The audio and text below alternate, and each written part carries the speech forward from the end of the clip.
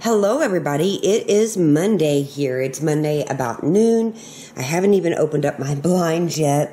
And Mondays are always like, I don't know, a hectic day in the house. Kids are getting back on schedule, getting in school, and Scott's usually working late, and I am doing a lot of computer work on Mondays, and then, probably recording a video, and then housework, and it just is a night when dinner is easier in a crock pot. Now, instead of using just my normal crock pot, I'm using the Pressure Cooker XL. I do plan on doing a big review, a giveaway, and all of that coming up very soon. I'm just testing it out. I want to make sure that I really have tested this out before recommending it or before giving it away. So tonight for dinner, we are going to use, like I said, the Pressure Cooker XL, and we are going to make a very simple recipe. This is chicken ranch tacos, and you really can't get easier than that. You need some chicken, obviously, and I'm just using the chicken tenderloins because I got these on sale. But 3 or 4 chicken breast is more than enough because you will shred it up after a while. But it's very, very, very simple. So you're just going to take your chicken. I don't even have to touch anything. Put it right in. Just like that. Okay, so like I said, the chicken's in. We're going to add about 1.5 cups of chicken stock. So in there, that goes. Then we're going to add 1 packet of the Hidden Valley Ranch, and you're going to add either 1 packet or about 3 tablespoons of just some taco seasoning. The ranch is in. Now I'm going to put in the taco seasoning. It's about enough. I'm going to stir it up. I mean, so simple, you guys. And then, okay, so now we're going to put the lid on this big bad boy. And we're going to make sure it's where it can build pressure, which is that little button. And I'm going to put slow cook on. And I'm going to put it on for 6 hours. And it will start building up pressure. That's what that means. And this really takes about 5 hours, maybe 5.5. So while I am busy doing everything I need to be doing, this is going to do what it needs to do. And I love this, that it's got the slow cook feature. So maybe you're somebody who doesn't have a pressure cooker, or maybe you're somebody who doesn't have a slow cooker, or somebody who doesn't have everything you need to like can vegetables or fruits. And I really find that so far this has worked absolutely great. This is like all in one, and that's what I'm loving. So we're using again the slow cooker setting today, and we're just going to let it cook dinner while I get busy doing everything else. Now, to go with the chicken ranch tacos, I am doing like the, what's it called? It is the, I don't know, the famous queso dip. I'm doing this Velveeta and this cheese in a different crock pot. But that's not going to take very long at all. So probably about an hour before dinner, I'll get it in a smaller crock pot, and that will be served right along with the chicken ranch tacos. Okay, so I'm making like our side to go with dinner, and I know it's just like queso, but I have the half of Velveeta in this Rotel. Just like that.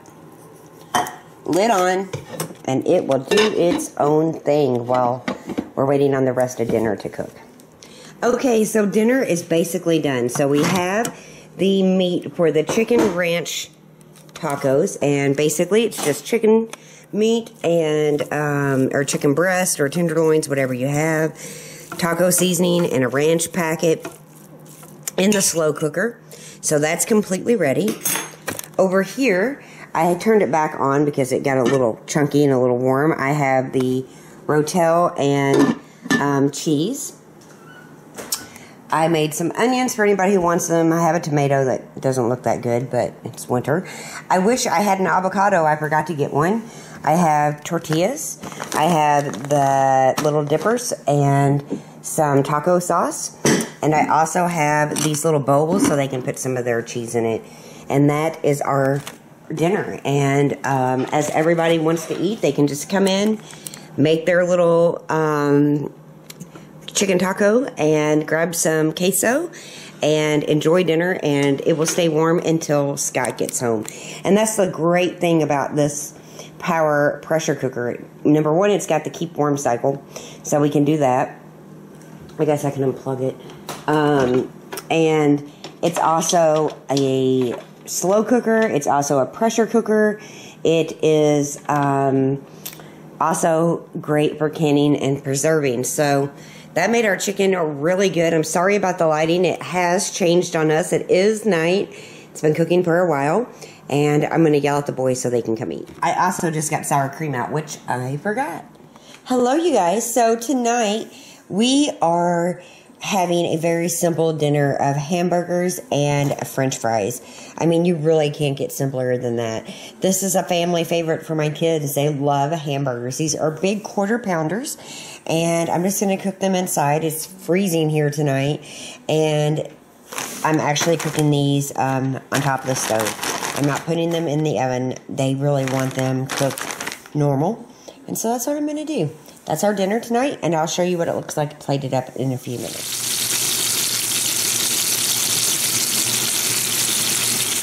Okay, so here is dinner tonight. It's super simple, and it's just the fries, the cheeseburger, and I was going to slice up some fruit, but I didn't realize we were out of a lot of our fruit, and so I'm going to have to get some more at the store this next week. But this is a very simple dinner, and it's a dinner that's often requested by Jackson. Hello, everybody. So tonight, we got Zane in the kitchen, and we are making chili. It's not one of Zane's favorites, but it's really cold here, and it's a hearty meal. So we got the onion chopped up. We got the ground beef out. We got some canned tomatoes. The chili beans, we blend up. We puree them. I don't like beans. Zane really don't like beans. Jackson's not a huge fan. Scott's like the only one, and he's not going to miss them because we made it this way for years. Got some garlic already minced and some olive oil, plus a lot of spices. So I'm just going to start the hamburger and the onion, and then drain the grease off, and then add in everything else. Okay, so in here we have the ground beef, the onion, the garlic, a can of tomatoes, the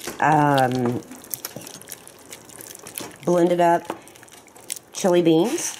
I have chili powder, garlic powder, onion powder, salt, and just a pinch of sugar in here. And yum. I added in some bow tie pasta, and that's going to finish cooking, and I'm going to make the peanut butter sandwiches. So here they are, and we add a little bit of syrup in the peanut butter. It just kind of sweetens it up just a little bit.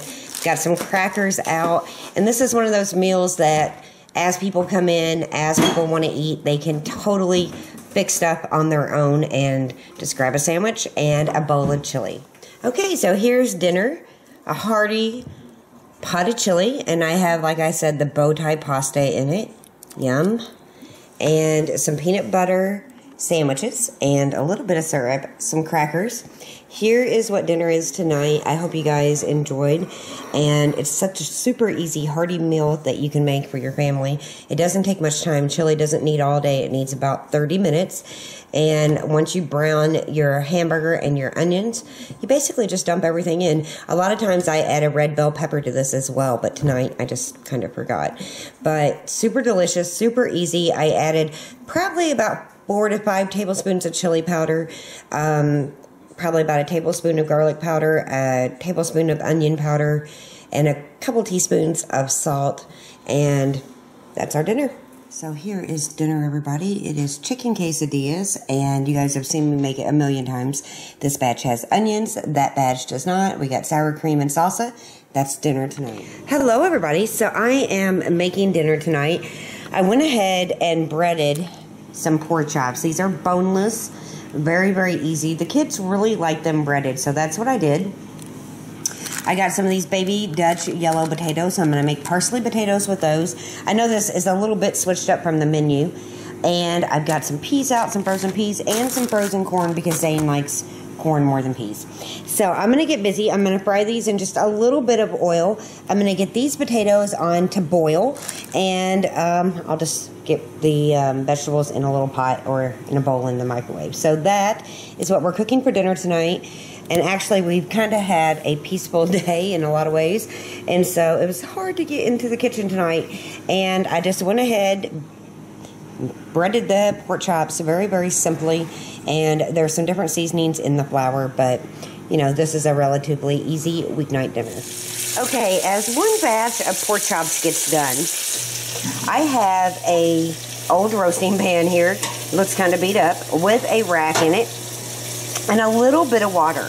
And I'm just going to put our pork chops, as they get finished, right in.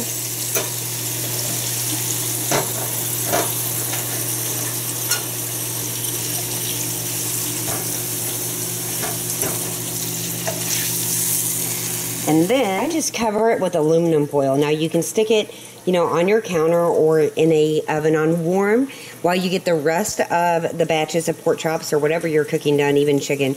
And it will kind of steam, and it will keep them super, super tender and delicious with that water kind of below. So to go with dinner, I am making some of these Red Lobster Cheddar Bay biscuits. I think they are delicious. And I use 2 boxes. So this is 2 boxes, and I make them rather big. You can see like the size. I don't like them really, really tiny. And I use 2 biscuits. I don't use extra cheese. That's one thing I do not do because it dries them out too much. So it's a half a cup of cheese per box and just some water, and you're good to go. I'm going to get these in the oven to start baking. Okay, so here's dinner served up. I don't use these glass plates much anymore, but I actually love them. Now, this is actually a 30-minute dinner, you guys, even with the bread. It's just a matter of how you start things. So you start the bread first, since it takes the longest. You get the potatoes going. You go ahead and bread your pork chops while your potatoes are starting. And a quick little vegetable. That is dinner tonight. Looks delicious. These Red Lobster rolls are absolutely amazing. They're so, so, so good. That's what we're having for dinner, and I can't wait to eat. So we are here. There's Jackson and Zane. Scott is absent. We are eating at Manny's tonight. We got a gift card for Christmas, and we are going to enjoy some wings on this one, cheeseburger on this one, and I don't know, but we're figuring we have a steak sandwich. Yum. Zane's got a plate full of wings. We got a cheeseburger. And we miss Scott, but he's working hard. And I'll take him home. I'll put that on my bruschetta bread. Butthead. Thank you. Okay, you guys, it is Saturday night here. We have dinner done. Basically, it is just soup and grilled cheese with some crackers. I know the lighting isn't the best. The boys are having chicken noodle. Scott and I are having tomato. And I just kind of added some crackers and some grilled cheese to kind of beef it up just a little bit. But it is basically a meatless dinner for Scott and I, and just a little bit of meat in the chicken noodle, and that is our dinner tonight.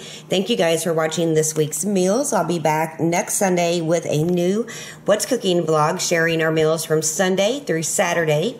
Stay tuned for that. If you enjoyed this video, please give me a thumbs up. Don't forget to click on my name and get subscribed if you're new here. I hope you got some dinner menu inspiration meals out of this video. If you have any questions or comments, leave those below. I'll see you next week with a new video. This is our dinner tonight.